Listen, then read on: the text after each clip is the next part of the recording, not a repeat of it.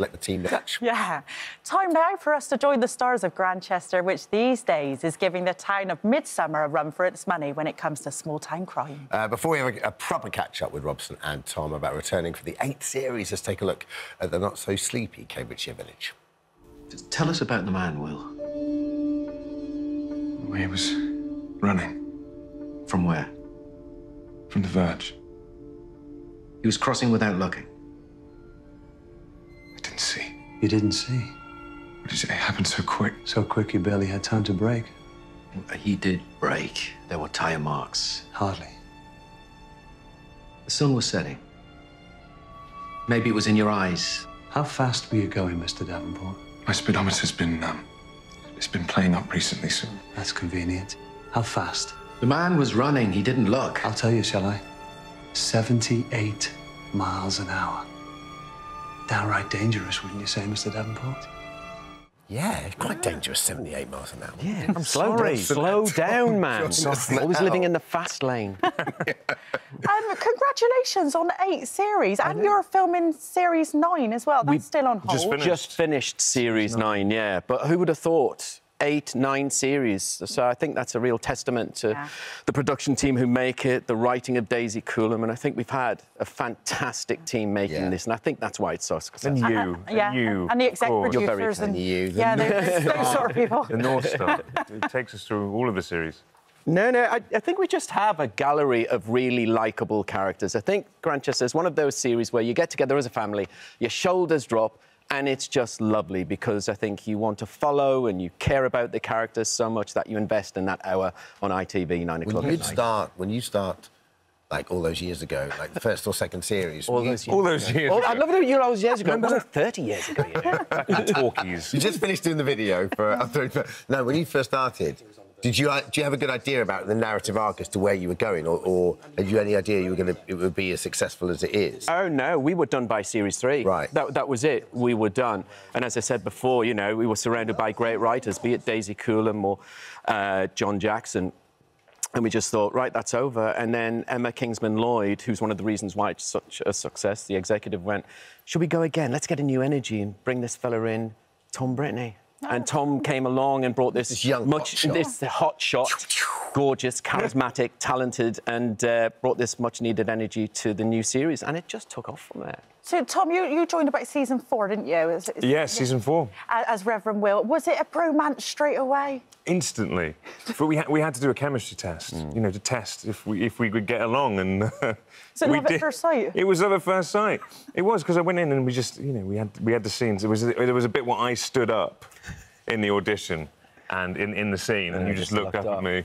And it was quite an endearing moment. But it was one of those things. Tom just walked in and it was there. He didn't need to say anything. It was there before we actually were doing the auditioning. And sometimes that's how it is. Yeah. Walked in, he said nothing, he walked in. That's right. I like him.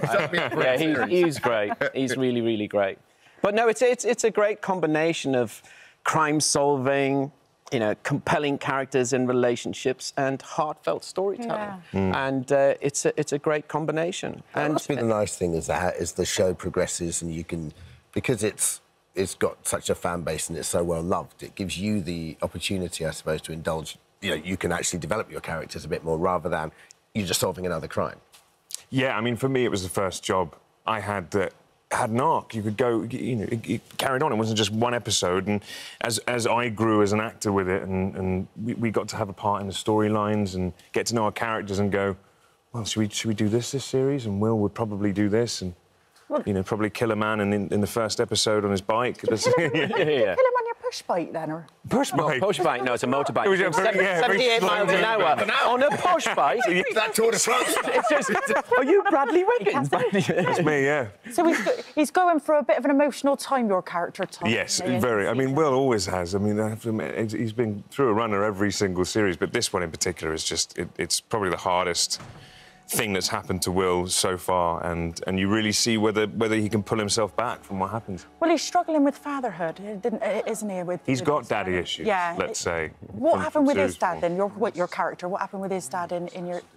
Well, a lot. I mean, just briefly, he killed himself in series 4. That was quite a traumatic thing. But he wasn't a very good father. And at the beginning of the series, Will is a stepfather. He's got a child on the way, and he's worried about being the father that he had and being a better role model than he had before.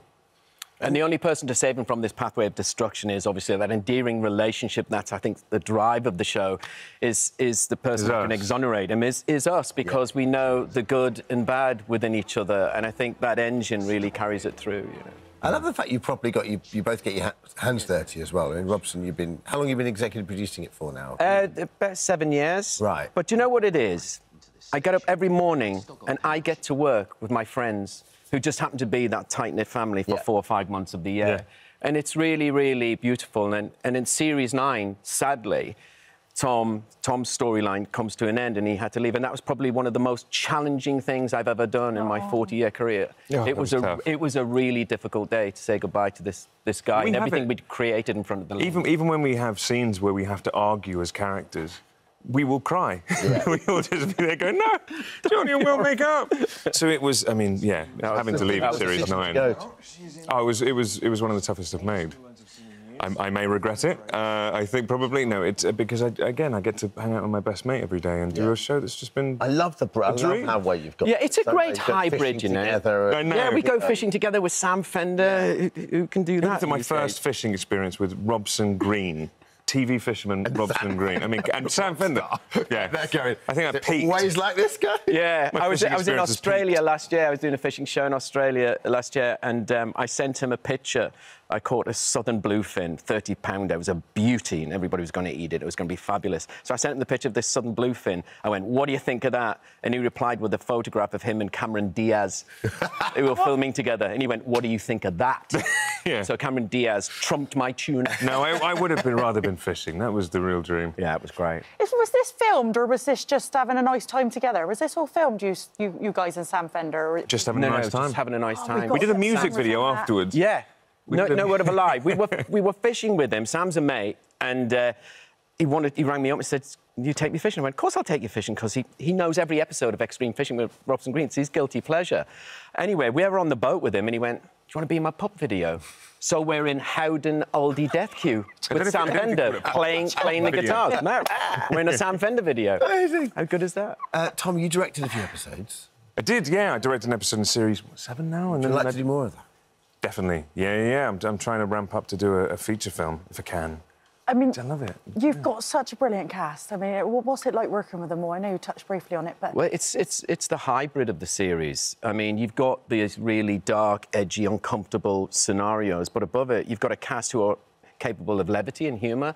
Tom's got great comic timing. So has Al Weaver, who's a master of it. You've got Tessa Peake-Jones. You've got Casey Ainsworth. You know, Nick Brimble. I mean, and them together bring the warmth to it. So you've got this lovely balance that is a rarity, and I think that makes it event television. And I think that's why millions of people watch Grantchester all over the world. I've been working in Iceland, I've been working in New Zealand, Australia, recently South America in the Amazon rainforest, and they go, "Hey, I love your series." No way. Yeah, man. It's great. Yeah, it's crazy. What about you, Tom? Where have you travelled to and people have gone? America. I think America's the place where I'll get recognised the most. They love it over there. Yeah, it's a because they do. They love British crime shows that show how beautiful Cambridge is, and the murders. I mean, these villages that have just a really high rate of murder. My wife's Norwegian, and in Norway they have around Easter, they have a crime weekend. That's right. They do great Scandi noir over there, but they're obsessed with British crime. Yeah. They love Grantchester. We do it well. We do it well, and again, I'm very proud of our show. I think it's unique in that way.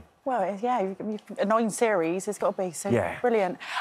Soldier, can we ever expect it to come back? What? I'm too old, no, man. You're not. I'm 60 this year. You're very kind. Have you met my agent? Where they've been out. We'll be running the MOD.